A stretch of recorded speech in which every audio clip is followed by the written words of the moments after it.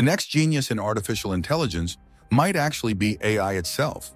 We've hit a point where AI is not only getting smarter, it's also figuring out how to make itself smarter.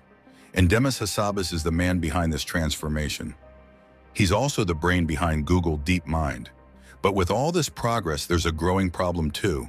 Fear, privacy, job loss, even whether this tech is safe at all. So the question is, can we trust AI if we don't even fully understand it? The fear factor. Right now, if you ask the average person how they feel about AI, you'll probably hear one word: worried. There are a few big reasons for that. First, privacy. People are nervous their personal data is being scooped up without them knowing. Then there's jobs, especially office jobs. Some experts think that AI could cause up to 20% unemployment in the near future. That's huge. And there's a general feeling that this whole thing is moving way too fast. It feels like the rules haven't caught up. Big tech companies have most of the power, wealthy people get early access, and it seems like everyone's recording and tracking everything. It's overwhelming. And of course, there's the classic sci-fi fear, the whole machines take over the world thing. Sounds dramatic, but even the scientists building AI admit, sometimes they don't fully know how it works either. What's going on inside AI? So let's break it down.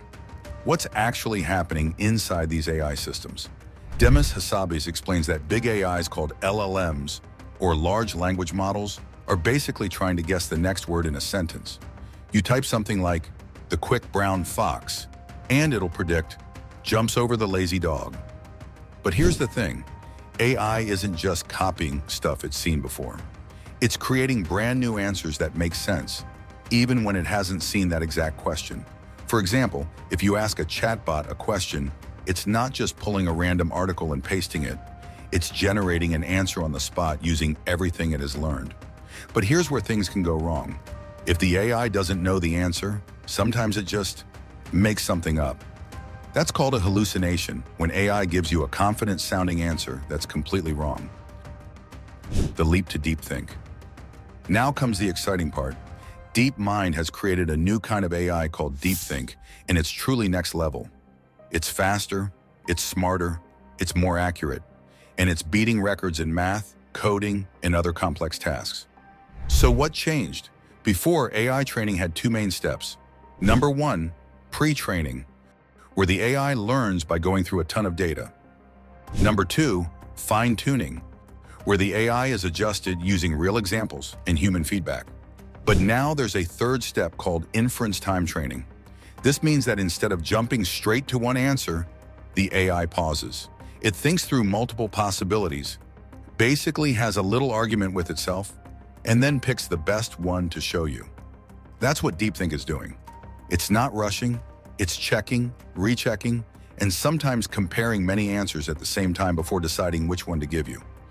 Demis and his team actually started this type of approach years ago with AlphaGo, the AI that beat the world's best Go player. That kind of long-term strategic thinking is now being added into general AI. So what does this all mean? Well, AI started out as a basic sentence finisher. Then it became a chatbot. Now it's turning into something that can really think, something that can weigh options, reflect, and choose the best path forward. Is it perfect? Nope. It still makes things up sometimes. It still doesn't understand everything. And people still don't fully trust it yet. But guys like Demis Hassabis aren't just building the tech, they're also trying to raise it right. Because AI right now is kind of like a kid, and companies like DeepMind are the parents. And if the kid does something wrong, well, the responsibility falls on the people who built it. Now there's this idea of giving AI something called a world model. Basically, that means the AI doesn't just understand text anymore. It also understands sounds, pictures, video, any kind of input, and one day it might even respond with those too. If you're wondering why that matters, well, if AI is going to help us in real life or work in physical spaces, like helping run a robot, it needs to actually understand the world around it. Right now, it's not the robot's body that's holding things back. It's the brain. The software needs to get smarter. Once AI has that world understanding, we could see way better assistants and way smarter robots. Projects like Astra or Gemini are just the beginning. But to really work well, AI needs to build a detailed understanding of how the world works. just like we do. That's the big picture, make these models smarter and more aware of the real world. But we still don't fully know how it'll all play out or how to make sure it helps society without causing the problems everyone's worried about. People think AI could eventually solve really big problems, like finding new energy sources, inventing room temperature superconductors, or even curing diseases. Some of that is still far off, but one thing that's happening now is drug discovery. A few years ago, DeepMind made AlphaEvolve, which can predict how proteins fold in seconds, something that used to take scientists years. Now they've launched a company called Isomorphic Labs to do the same thing for new medicines. Right now, discovering a new drug usually takes around 10 years. First, scientists need to figure out what causes a disease. Then they create a compound that might fix it. After that, it goes through up to 7 years of testing in labs and on animals. And most of them fail at that stage. If a drug shows promise, it needs approval to start testing on humans. That takes even more time. And again, most drugs don't make it. About 90% fail in human trials. And if it finally works, more paperwork, more approvals, and then it can go to the public. It's a super long, expensive process. But with AI helping out, we might be able to cut that down from 10 years to just months, or maybe even weeks one day. That used to sound like science fiction, but so did AlphaEvolve. And now it's real, so this could be real too. AI building more AI. At first, AI was just a tool to help humans work faster. Now we've clearly reached a point where AI is helping build better AI. Google DeepMind recently revealed something called AlphaEvolve.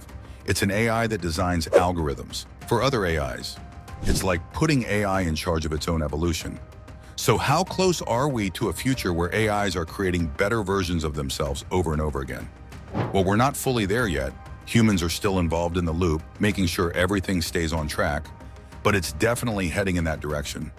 Right now, AlphaEvolve is helping improve the AI ecosystem, things like more efficient chips or smarter supporting systems. It's not directly upgrading the brain of Gemini or other models just yet. But let's be honest, once AI starts improving its own algorithms, that feedback loop could get wild. The era of AI agents is coming. This brings us to the next big shift, AI agents. You've probably heard the term floating around. These are personal assistants. Think about being able to hand off an entire week's worth of boring admin tasks and having your AI just go out and do it. If you need a vacation plan, your AI handles the full itinerary. Want your schedule cleared, meetings booked, and emails answered? Done. So how far away are we from that reality? According to Demis Hassabis, it might only be a year or so away. The main thing holding us back is reliability. These agents still mess up sometimes, especially when they're doing tasks that take dozens of steps. Even a tiny 1% error rate can blow things up if you got 100 tasks in a row. Still, the tech is improving fast, and once it reaches that point of being fully dependable, game over. You'll have a little digital employee working for you around the clock. But what about our jobs?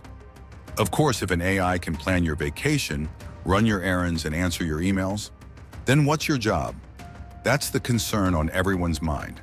The rise of AI agents, automation, and generative tools is making people nervous, and not just about work. There are huge questions around privacy, data security, and trust, especially when companies like DeepMind are closely tied to Google, which already has a complicated track record on those issues. So how does DeepMind plan to keep public trust? Demis says it's all about showing that AI can be used for good, like curing diseases or helping with climate change. Their goal is to act responsibly with this powerful tech, keeping privacy front and center and giving users full control over what they opt into. He wants your AI assistant to feel like yours, something that works for you, not just another tech product collecting data in the background. But the question is, at what point do you think humans should stop handing over control to AI?